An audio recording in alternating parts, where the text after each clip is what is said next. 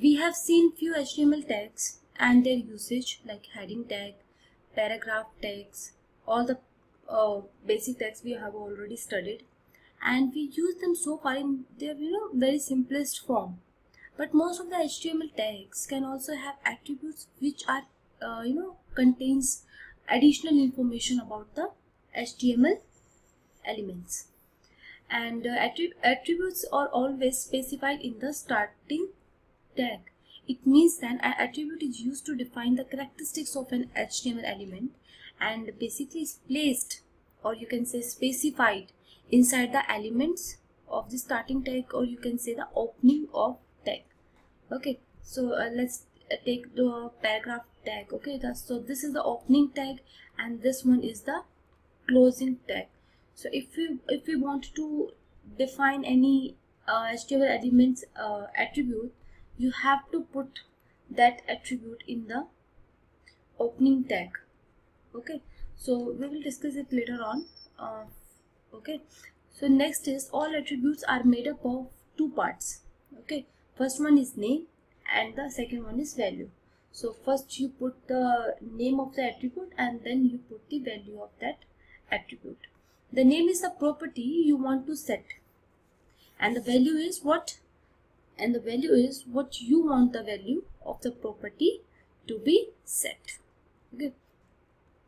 So next is different attributes are there. So the first one is ID attribute. The ID attribute of an HTML tag can be used to uniquely identify any element with an HTML page. Okay, so basically it uniquely identify any element within the HTML page. Okay, next attribute is SRC attribute. So it specifies the URL web address for an image. Okay, so first I just want to give you a brief idea about all the attributes, and then we will run all the attributes one by one. Okay, so basically it gives just a web address for an particular image, and the file name of image source specified in the SRS attribute. Okay,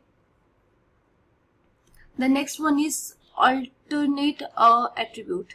So this attribute basically, if image is not displayed, somehow if image is not displayed, then in that case text to be used. Okay, so it specifies an alternative text for an image when the image cannot be displayed.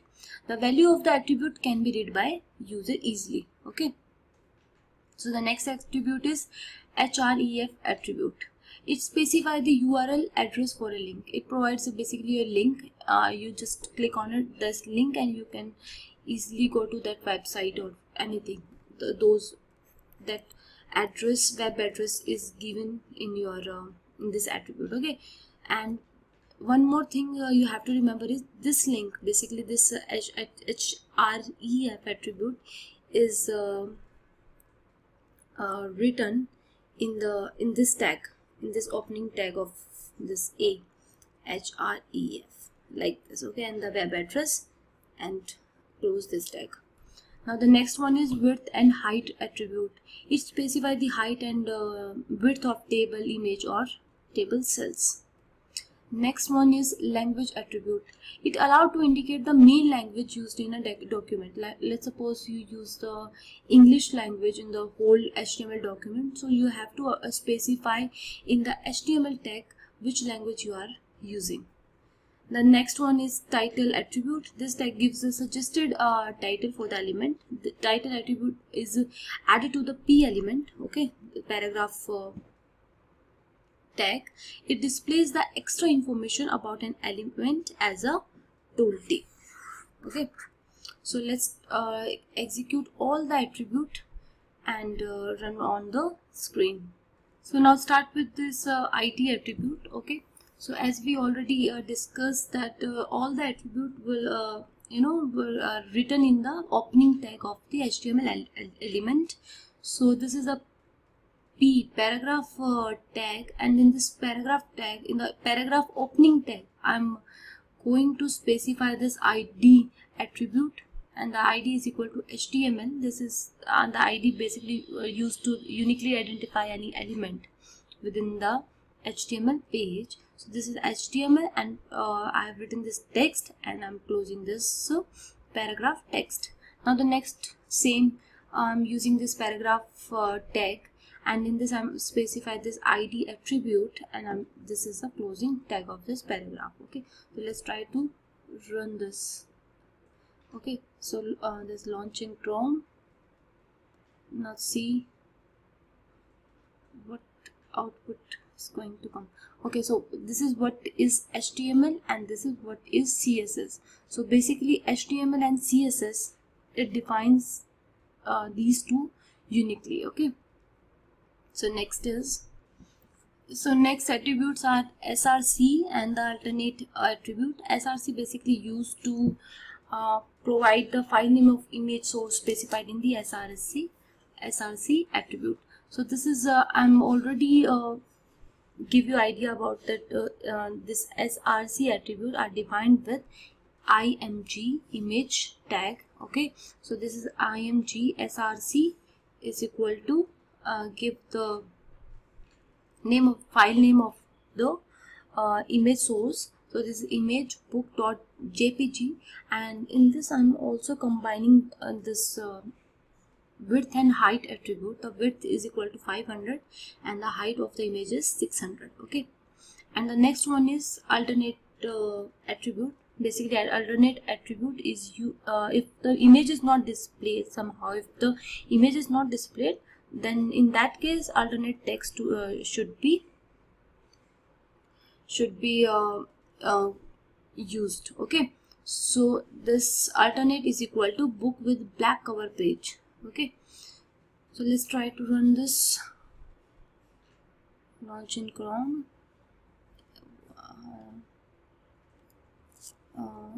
Let's save it and then execute it. Okay, now see. Okay, so this is the image we are talking about. We provide the file name of this source file, and if the image is not available, see, if the image is not available, then in that case book with black cover page. Okay, so the alternative text is pop up on the screen, right? So next is href and the style attribute. Let's uncomment these two attributes also. Okay, and save it. So the href and the style attribute. The href is used to provide the link address, web address. Okay, so this is the web address www.gatelectures.com. So href attribute basically provide the link of this website, and it is enclosed in this opening tag of a tag. And the next one is style attribute. Is specify the styling of any element like color, font and everything. So the style is equal to color is equal to red. This is a paragraph and we enclosed in this paragraph tag only. Okay, so let's try to execute them. This is a launch in Chrome. See,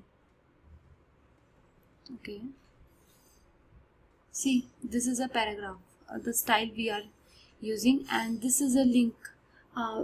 Due to href, we provide this link. This is a link. This is a link for the website www.gatelectures.com. Okay. Next is HTML comment. So basically, comment is a piece of code which is ignored by any web browser. Okay. So it is good practice to add comments into your HTML code, especially in complex documents. So this tag is used to insert the comments in the HTML source code. Comments help to understand the code and increase the code readability. Yes, content placed with. Okay, so this is the syntax for the comment. Okay, so from the starting you have to put this exclamatory, and then you can add anything in this area and then close with this. Okay, and will be treated as comment and will be completely ignored by the browser. HTML supports multi-line comments as well.